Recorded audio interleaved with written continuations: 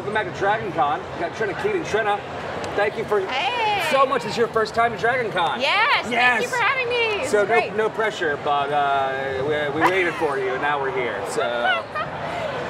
When I arrived last night, I was blown away. I couldn't believe the amount of people, and it was such a. And that was last night. That was Thursday. Yeah. You haven't seen anything yet. No. Yeah, if you thought that was a lot of people. At about 11:45, I went to bed, and then at midnight, I think it officially starts at midnight. Is that correct? It officially starts today, but people are. We do the big countdown. Like so, we're up in the loft, and we're yelling at everything. So all of a sudden, the noise in my hotel room just like skyrocketed, and I got up out of bed, and I went to my husband, and I said, "Something's wrong.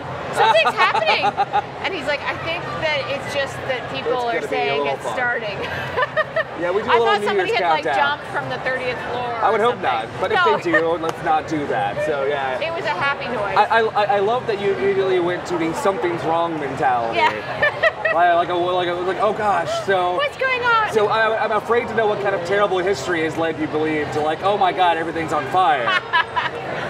Goodness. Well, this could be your first show, and you're pretty new to the fan conventions as a whole, right? I am. So I did Fan Expo in Toronto last year, and that was the first time I've experienced the convention world. The convention world, yeah. As they say on Twitter, I'm a convention virgin.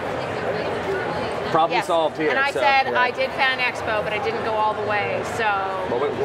I'm not sure if this is technically all the way, but we're definitely going to push you in that direction. That sounded terrible now in retrospect. Yes. Strike that. No, that's what she said for Stephanie. Yes. Yeah.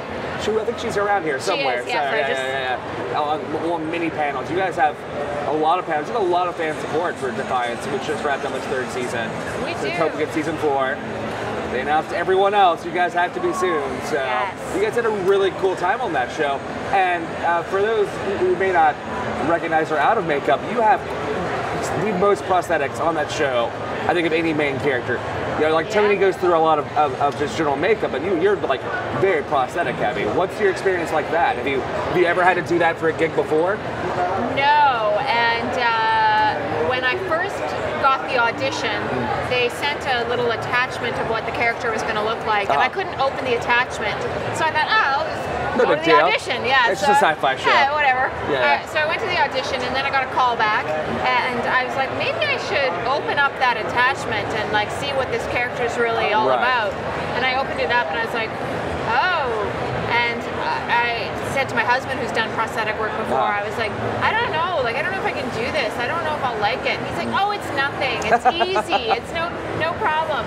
And so, you know, fast forward, I got the part, and then the very first day that we camera tested, I was in the chair for 5 hours. And that's a pretty extensive time. Yeah. And all I could think was, the whole time I was in it, was like, I can't do this. I can't do this. How am I ever going to do it? It's full of head makeup for you. It's just a whole cowl and everything. Yeah. I panicked. I really panicked because we were going to camera like 2 days later. I was like, well, I can't quit now. Like you're already committed to it. I'm committed.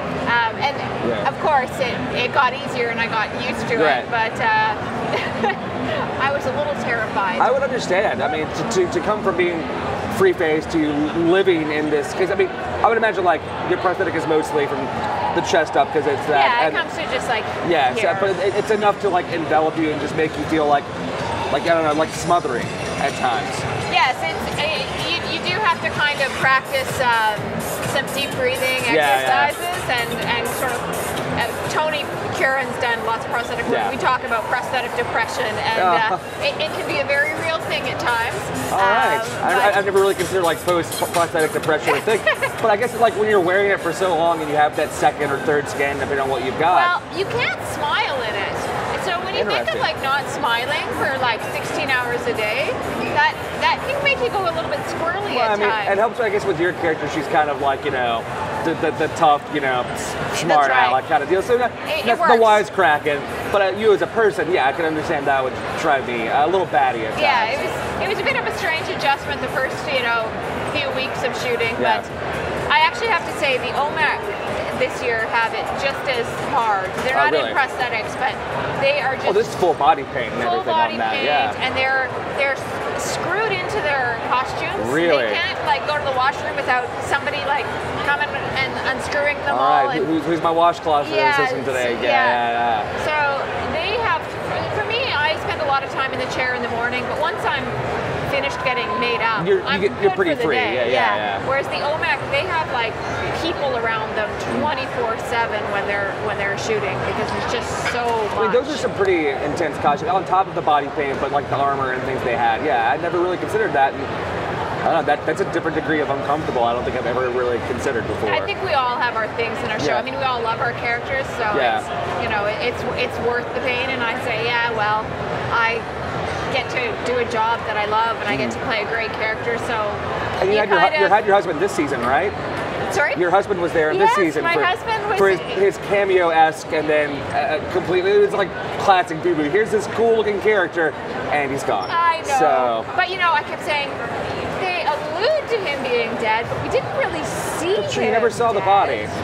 We've seen Game of Thrones. You know how this goes. Phoebe, played by Billy McClellan. Both all did it. My husband and Billy, Billy's a good friend of ours, and I'm like, well, we didn't actually see you dead.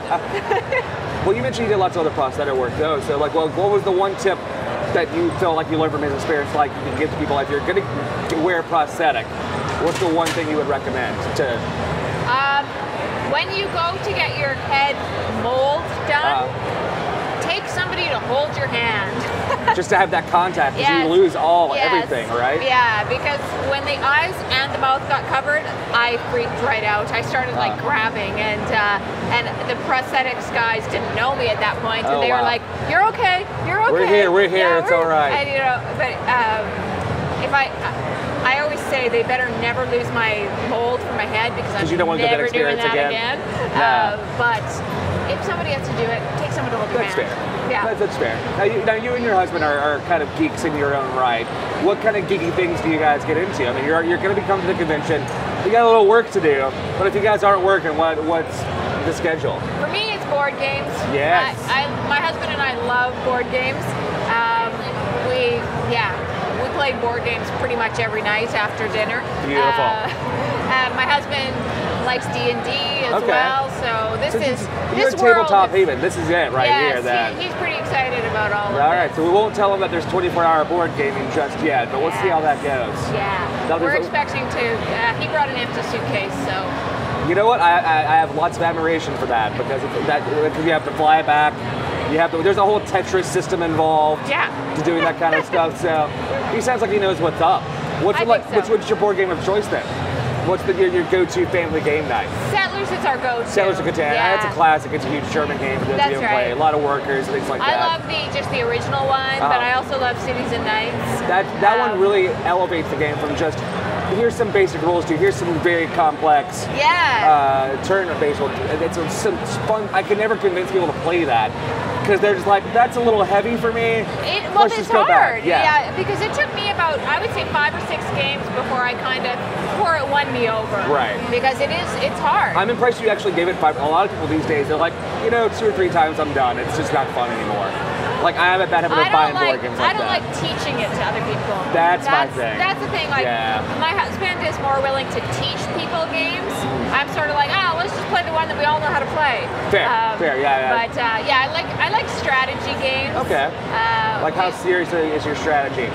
Well, it gets better with each game. We just started playing this game called 8-Minute Legend. Okay. And there's a certain level of strategy involved with that one, and the more I understand it, the more I like it. It's very layered in that kind of development. I don't understand why it's called 8-Minute Legend, though, because there's no way you could play it in 8 minutes. What's your average play time, like 2 hours? No, it's quick, but I'd say 15, 20 minutes per game. All right, that's not too bad then. Maybe if I got really good, I could. Yeah. It might be fun. Maybe we'll see you guys down there rocking out some games this weekend. So let's find out. I want to thank you for your first time. But before you go, fan questions here, asking for a friend. A lot of you already know the routine by now. You got 2 here. You get to pick a color. You want yellow or orange? That one. That one. All right. Orange is a popular color. I guess it's more of a theoretical question. Some of these are jokey, I admit, so we might. Why can you not buy an entire chess set in a pawn shop? If they just sell the pawns, it's kind of a board gaming question. Can you buy an entire chess set in a pawn shop? Is this a riddle? That's what I'm concerned about here. Why can you not buy an I think there's like a hidden sphinx in here. I'm not really sure. Chess game in a pawn shop. Can you buy one? If they only sell because, pawns. Yes, if they have to something to do with pawning it. Okay. Maybe something, not a huge one. Yeah. Let's do that yellow one real quick. Okay, then. do the yellow. All right, do the yellow one. That was our backup. We always do It's gonna backup. be really embarrassing if this You know one's what? bad This is too. going to be the best question I think I've ever had to read aloud, and I hope you're ready for this. Would you rather, and this is appropriate doing prosthetic work now, would you rather look like Jar Jar Binks or talk like Jar Jar Binks? Oh my God. But this one you're stuck with. Wow. I would rather look like Have to look like Jar Jar Binks than have the Misa so annoying speech pattern. Yeah. Okay. Because regardless of what people look like, you can convince people that you're cool by the way you talk.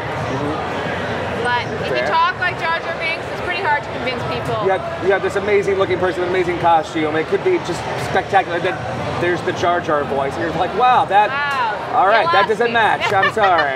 Well, thank you so much for your time, Trenna. And I hope you guys have a great weekend. Thank you. Thank you, DragonCon.